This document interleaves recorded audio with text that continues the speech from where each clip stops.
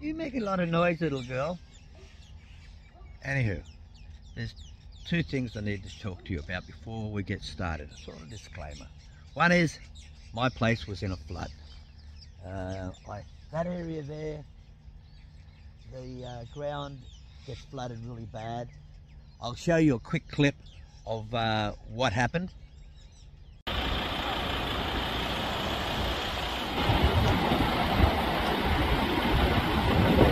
And that is the reason I had to put these big posts in. I wanted to put big posts in. So it should alleviate the pressure when the floods come again, because they will come again. These posts anywhere between 1.4 in the ground up to 2 meters. It just depends where. And this on the other end, it'll be 2 meters deep. Here it's a bit shallower, and the posts will be around about 1.5 meters in, thereabouts. Do you have to do that? No. If you're building a fence, this is because I have a problem. If you don't have a problem, you can put it out 0.8 in the ground. Just depends. I've talked to people who breed professionally deer, and their posts are in the ground about 0.8, and they are about anywhere between 18 and 22 out of the ground. Now, professional deer breeders, the ones I've met, they get away with 1900 because they've got a large area and they're less under pressure. Here I've got a lot of vehicles and stuff going by, so I went to it the max I could. In the States, I believe they work on 10 feet. I'm not sure exactly what it translates to. Mine are meant to be 18. These ones are 21. A lot of the others are 22 and 24, just depending if the ground slopes going down or whatever. You don't have to be as elaborate as I am. I will talk to you about what the average person needs to do compared to me. I have goats. That's the other thing. Goats are, well, they say if you pour water over a fence and it gets through, that means it's not goat proof. A little exaggerated, but goats will find a way. And hence, instead of just having a ring lock, you can get away with ring lock, most people. The professionals just use ring lock, but I put wire behind it, strands of wire at certain heights, because goats will rub up against it, goats will push on it and push on it, trying to get the grass on the next paddock. You know, the grass is always greener, and so that's the other problem. Now, this is the second thing I want to talk to you about. When building a fence, really truly think about what you think you'll have in the future. I thought I was just going to have chooks and goats, so I made my fences like in there, about 14, 15, actually there's 16, but about 1400 high is what I worked it on, and that's fine. But then I decided to put goats. I had to put star pegs in, that cost more money, and I had to put another lot of wire on the top, and that cost more money. So if you can really think about it beforehand, what you want to do, you'll save yourself a lot of headache. And you just build it from scratch once, and it looks a lot better too. Okay, so let's come along. I'll quickly show you a few things, and I'll put the fence up and show you real quickly what you need to do. So there you go, there's my orchard fence. You can see it's an old fence, and I've put star pegs in and raised them up and run the wire. I'm just in the process now of pulling it down. It's about 35 meters or so. This is this is where I run my deer. I've just pulled the deer out of here. All my fruit trees, I call this my stone fruit orchard, but there is papaya here, and there's guava, and there's lychees and Fuji, and peaches and plums and apricots and whatnot. They're in both the paddocks. I've moved all the other animals into there. That's where my darlings are, and they're on the hill as well, and all that, as you can see. So this fence is coming out. There's what the fence roughly looked like before. And now the fence is gone. What I've got to do now is just mark out where I'm going to put the post so it's nice and even. I'm reasonably lucky that the ground is level, so I don't have to make adjustments.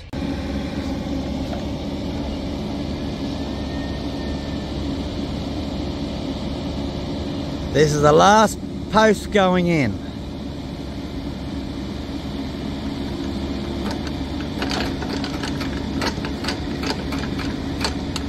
For your information, when you drop posts in, professionals, they vary between 5 to 7 meters apart, with about 125 to around 125 posts in thick width, and height, like I said, about 2,200 high. But the posts are 125. Now, that's approximately, what's that, 4 or 5 inches. So the posts, I tend to make them 3 meters apart because I'm in a floodplain and the water comes right through here. I want to show you a clip of the water coming through right here. Now, it knocked all this fence down. So I'm going extra close, 3 meters. But professionals tend to do it 5 to 7 meters. Yeah, because you don't need to waste money on posts when they don't need to, because you've got ring lock and yeah, and run wire in it. Now, internally fences, I tend to run 5 to 7 meters. External, I do 3 meters. That's just me. So the posts, I tend to make them 3 meters apart because I'm in a floodplain and the water comes right through here. I want to show you a clip of the water coming through right here. Now, it knocked all this fence down. So I'm going extra close, 3 meters. But professionals tend to do it 5 to 7 meters. Yeah, because you don't need to waste money on posts when they don't need to, because you've got ring lock and yeah, and run wire in it. Now, internally fences, I tend to run 5 to 7 meters. External, I do 3 meters. That's just me. Well, viewers, next thing to do, the post. Now, we've got a post here. My gate is there. That's got to be a little distance from the gate there, so it makes it easier. And a little, what do you call it, access gate there. So this post here is going to be the main post near the gate. And down the very end of that corral, I'm going to put the other post, the main post. So what I do is I make that the height I want it to go. You can make it whatever height you want it to be. You can do any height you want. I would suggest, if you're doing deer, you've got to allow 18, it's actually 1830 here. I would suggest 18, so you have a little bit play on the bottom. And that leaves how high you want to go. Now, even if you're not going to be doing deer straight away, leave yourself extra space, allowing minimum 2100. I'm going 2250, 22, it's what I like to go. And what I will do is you work out where you want to be at the very top, because you put the top wire first because it makes it so you don't tangle your wires. Believe me, if you do it the other way, they get tangled all the time. So you put a wire at the top where you want it to be, put one at the very end, and when you do the strain, don't go over tight, because you'll use little ratchets. If you do it over tight, what will happen is you'll pull your poles a bit. Now, I've got one a long way in the ground, I don't have that much problem. But if you only go 800, 900 in the ground, you can have a little bit of problem. So what I do is just do it just tight enough after it's all, the concrete's gone hard. If you're not using concrete, put the wire on, tighten up a bit. If you don't want to use the wire, you can't pull the wire tight, use a laser level, and then you work your height off there, and you get the laser and run it along, and you find out exactly where all they are, make a mark, and that way you can pull the wire up to that mark and you've got it exact. My way is not exact because you tend to get a little bit of sag in your wire still. Don't worry about that. The next thing is you work down the pole, making marks on the post to what you want. Now, like I said before, if you've got the gap there, you set up for next time, you've got a problem, you can just, you want to go higher, you've got the gear to do it. You've got already the pole. Don't do what I did. Didn't go high enough, and I had to add bits of star pegs, or what do you call them, T-posts in, and to make it work. And it's not as attractive. All right, so we'll do that now, and then I'll show you what. Okay, here it is. Here's my post. I'll move back and so you can see it. There is my post. Now, this is me, not you. It's up to yourself. With my post, mine are 22.50 out of the ground. You can go 21, you could go whatever. But by having the maximum length, you've got room to play. Up there, you can see, I think you can see it. See, there's a top mark right up the top there. That's set at 22.50. The next one down is 160 less. The reason I've gone 160 is I'm putting the timber across to either side of the gate. This is where my gate's going to be, right here. And this is the side post. And so I'm going to run the timber across there. And because it's 150, I went 160. Why did I do that? I just don't like the wire sitting under the timber. Now the next one's a 145 and 145. Why did I go those? Only because I wanted it so this bottom one was at 1800. That's when I have my mesh, my, what do you call it? Ring lock. From there to the ground, they're 1830 here. Your wire might be different wherever you are. And so I have 30 mil extra bit of sag on the bottom, a little extra to make it tight. Now, again, this is me, not you. I have goats and they're rather vicious on fences. They'll keep pushing and pushing and pushing till they get what they want. Now, for that, goats are, you know, different heights, but I'm running that of 600 because it works well. Remembering, measure your ring lock to see what sizes they are. Some are much more smaller at the bottom and larger at the top. Mine are pretty well even. So if I go 600 up from the bottom, I'm pretty close to one of the wires going across.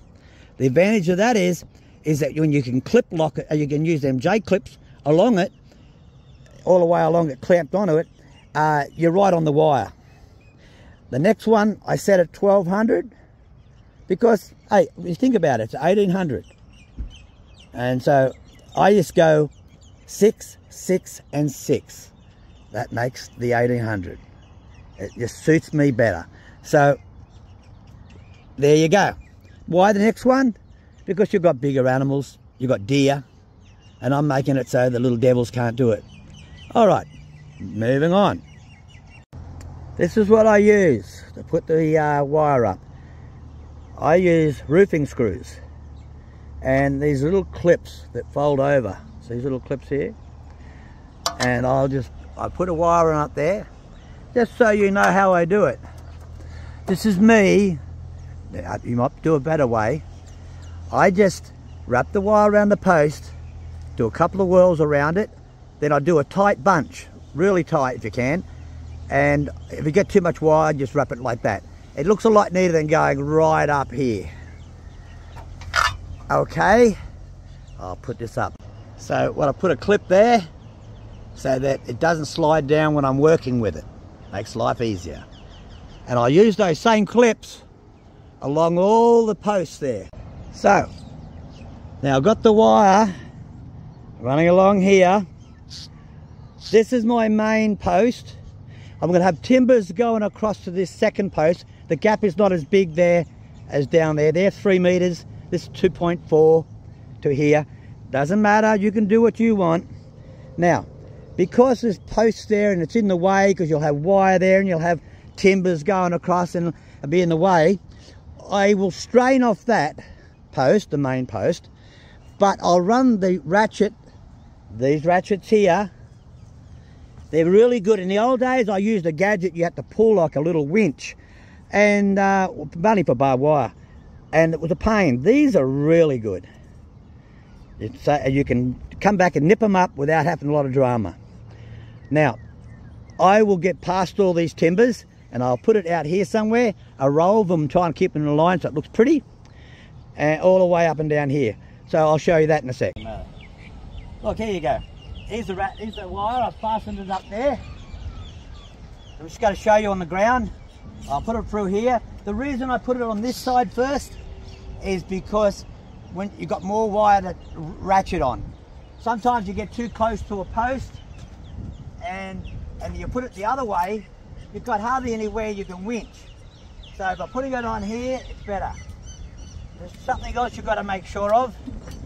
When you've cut this off, you haven't gone too far. So I've got plenty of room here, so I can put it about here.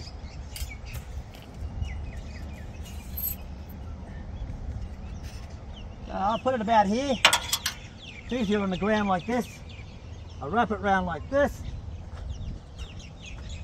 Now I'll just do a knot here. Not a knot, let's keep on winding it over itself.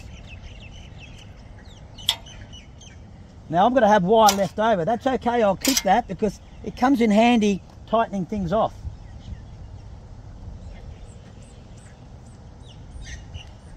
Now I'd like to keep as much wire on this here as I can in case it snaps somewhere and you need a little extra distance. You can't get little gadgets that can join your wires, but it's nice to use the wire. So if you've got yourself plenty of spare, it's good. Go for a little whip around here again.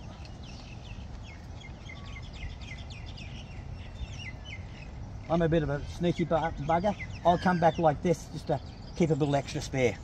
Anyway, that's about it.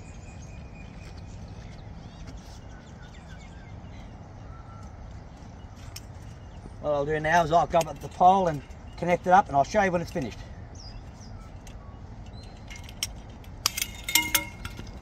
Oh, great little tool.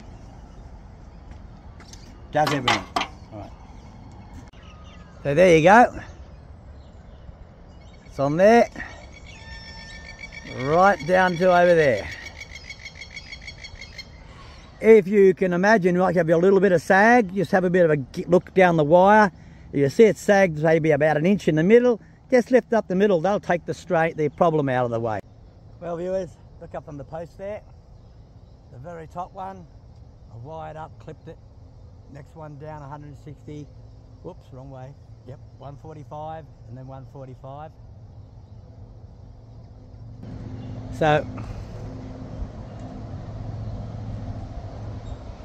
that's how I did it down there. Now for me it's different. I've got a flood situation, and because of that the flood water is coming towards me the way I'm facing across my yard to the posts. Now because it comes hard and then builds up on the wire, I put the wiring on the outside edge here. Alright, now the wire will fasten to here and with clips, and if it gets floody enough it'll lift up like a skirt. Now the reason why I haven't done my one here yet in the middle, that's at the 1200 height, is the flood through here doesn't get that high, touch wood. It usually comes through about a metre. I've got it at 1200. And so what I'm doing is I'm going to put a wire on the outside of the wiring there, of the ring lock, and so that it'll hold the wire there, so this will lift up rather than lifting up to the very top. It'll lift up only halfway, just like a skirt. Okay, very bottom there, that'll where I'll fasten the bottom of the ring lock. And that one up there, I'll fasten the top of the ring lock. Okay, I'll show you that next. Okay, viewers, see I'm putting the ring lock up. Couple little tricks. One is, if you don't want to use this wire and you just want to run the ring lock, I honestly believe you should run a wire at the 1800. The reason is, it's easier to clip to it than just stretch it out and have it sag. So I've connected on the fence here, around behind the post. That gives you a bit more strength. And you've got to hook it so that these things can move. If you actually, I could probably push that sometimes and make a little bit of a gap. So it's not welded, it's looped, and they still move a bit. So anyway, I'm fastening it along here, fastening it, and I'm fastening it at there, down on the middle, well at actually 600, and down near the bottom, down there, I'm fastening it again. Once I've fastened along, the bottom one hasn't been screwed on, the others have. The reason is so I can do this and I'll get down low, I can show you. Oops, sorry about that. So I can do that and screw it down as low as I can. Now, the ground's not always perfect, and if you look there, there's a bit of a gap on here that'll have to be filled up with dirt. But up here is what I was actually trying to achieve. That's just one little low spot. But just along there, it's got a 30 mil on the ground, which makes it harder for the goats to get their head under. Goats will find a way. So that's why I'm doing that. I think the reason I put a wire on the bottom, again, I can hook the little hooks over it, and it keeps it down, makes it harder for the goat to lift it. But if you're not having goats, you're only having deer, it's still not a problem. But goats will go under fences. I'm quite surprised. Into my chook yard, I left it about a foot, and the goats and the deer were getting underneath. I had to lower it a bit lower so the chooks could get out and the deer couldn't get in, because they'll eat the leaves off my fruit trees, little devils. When they were young they didn't. As they're getting older, they're eating anything, like a goat. All right, there's my ring lock, viewers. I'm setting it up. My son is fastening it up. He's got a little, I'll show you in a second, a little gadget. I tell you a secret. When putting up the ring lock on the fence, it pays to have at least one wire on the top. It means that it's got something to anchor to and clip to, so it doesn't sag. Looks better. Secondly, it pays to have a wire on the bottom if you're having goats. Makes it harder for it to lift it. Now this is a bit of a low section. I'll have to put some extra soil in there, but along there it's doing the right job. It's up right hard against the ground. But by clipping it to that wire, it makes it harder for a goat to lift it up. Now, if you're not doing goats, well, you can do what you want to do. But me personally, one at the top, one at the bottom. I've got one about 600, and I'll have one at 1200 on the outside, as I've told you before. Okay, this side post is a bit of a wonky one, but it's too much work doing that. So one day when it's been pulled over because of that fence. One day we will fix it. Jamie, tell them what you're doing. Just clipping up this wire. Show them the little gadget. It just bends. It bends the metal either side and clips this ring lock against this tension wire. If you look, it bends it around. Now, that can be popped if it's hit hard enough, but you put a lot of, we put them every 3 spots. And besides that, it's mainly to stop them when they rub against it. Normally the goat would be on this side of the fence, and the goat would come up to here, and because it's at 600, the goats love to push against it, to scratch themselves. They'll see big bows up the fence where they've been rubbing on it. Well, by putting this one in the middle here at 600, they're rubbing against a hard wire, and it's less likely to buckle the fence. And if they do a little bit of stretching on it, you can just tension it up with that little tensioner I just shown you. Well, now, let's say you get a perspective. We've got the wire almost up, we haven't pulled on it yet. And what I'm going to do here, it's a small thing, I'm putting a access gate.